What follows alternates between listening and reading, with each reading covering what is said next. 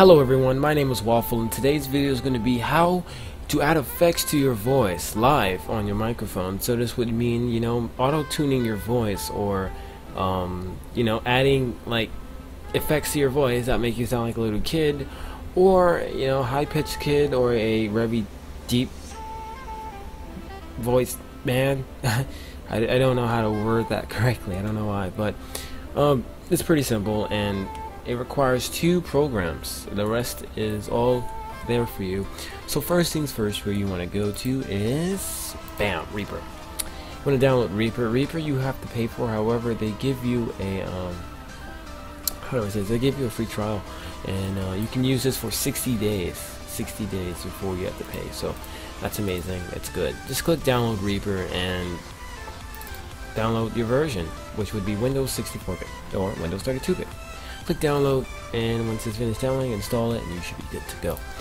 Once that's downloaded, you will need to install VB audio virtual cable. You're going to scroll all the way down till you come here, install virtual cable, and click download. Download it and make sure you run it as administrator. So let me just show you guys really quickly. I'll save this on our desktop and so you guys don't do anything incorrectly. Extract it to your desktop. And when you come inside here, scroll all the way down, or it should be right here, but depending on your system, if it's 64 or 32-bit, right click whatever one that you want to run and click run as administrator, and yes, and install. There you go, that easy. Alright guys, so just so you don't do anything incorrectly. So once you have that installed, what you'll need to finally do is just restart your computer after that, because you need to restart it before the virtual audio cable can work. Once you install that, it should come as in, sorry, that's not the right one either. Where is it? Where are the playback devices? You should see cable input there, so that's good. That's how you know installed it correctly. Next you want to do is start up Reaper. Reaper should automatically be on your desktop as a thing, if that's how you want it to be. Start up Reaper and wait until it loads up. And Reaper loads up. Yeah, so you can see here, if you use it for more than 60 days, you will need a license. And I use it 9 times for a total of 2 days, so we're good. Alright, so as you see, my voice is moving here because I have everything set up. You won't have this here, so first things first, you want to go into your options and then preferences. So we'll do that again so you guys don't get lost. Options, go all the way down to preferences, or you can just do Control P. Alright. So once you're here, you should make sure that you're inside the audio. Actually, yeah, audio. It should be device. That should be the first one that pops up anyway.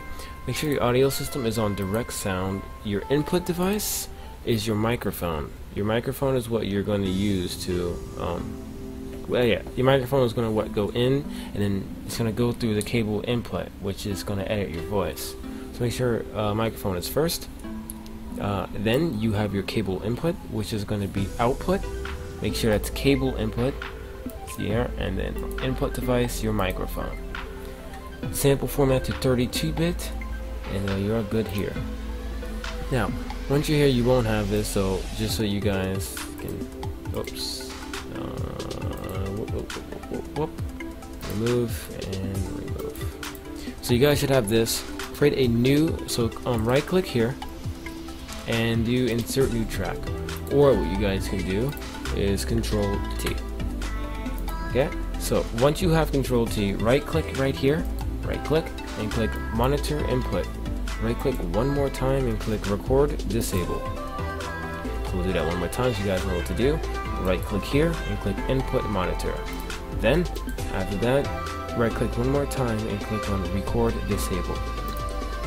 Now once you have that set up, you can now click this red bullseye. Once you click the red bullseye, you can click on the FX, and then here's where all the fun stuff is at.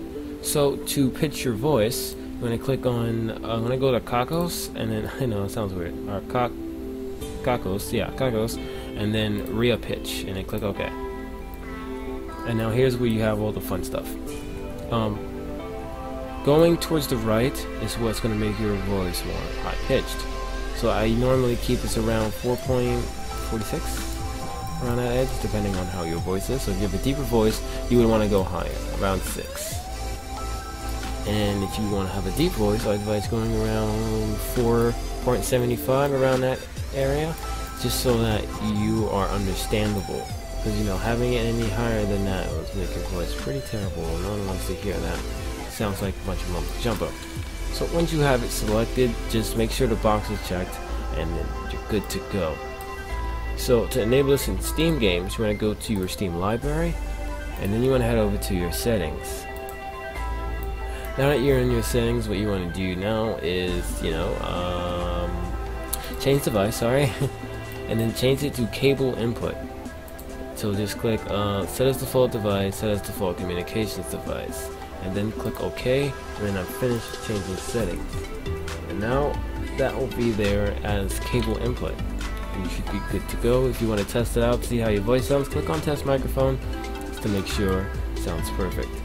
There is quite a 185 millisecond delay.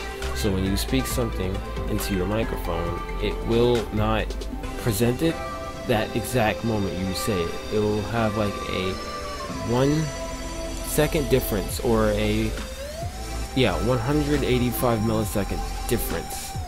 So it's not bad, but you know, just won't happen exactly as you say it. So also, to add auto-tune, I want to right click and click on add FX, and then you want to go to Kakos and look for, where are you?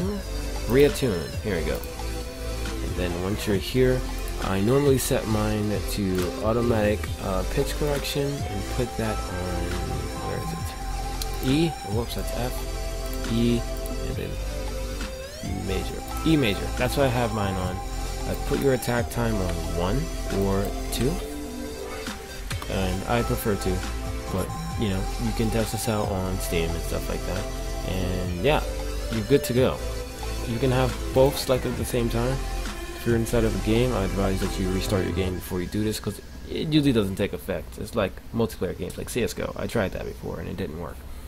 So make sure you either relaunch the game or relaunch the match for you to hear your voice. It's pretty cool, guys. I did enjoy using this in some casual matches, you know, singing auto-tune with everyone else and making everyone laugh. That's what I like to do with this. I don't like to, you know, use this as a way to, how do I say, annoy people, you know. I mean, you can do it that way. Hey, you can use this with the freaking, what is it called? The Slam that I made a tutorial on not too long ago. But anyway, guys, I'm going to wrap up this tutorial here. Hope you guys enjoyed. And if you did, make sure you hit a like down below. And yeah, comment and let us know what tutorial you would like next. Also, last but not least, I think I forgot to say something. Did I tell you guys to press this right here? The bullseye? I'm pretty sure I told you that, right? But to hear your voice and everything to work, you just want to click on this. Yeah. So, yeah. Hope you guys enjoyed it.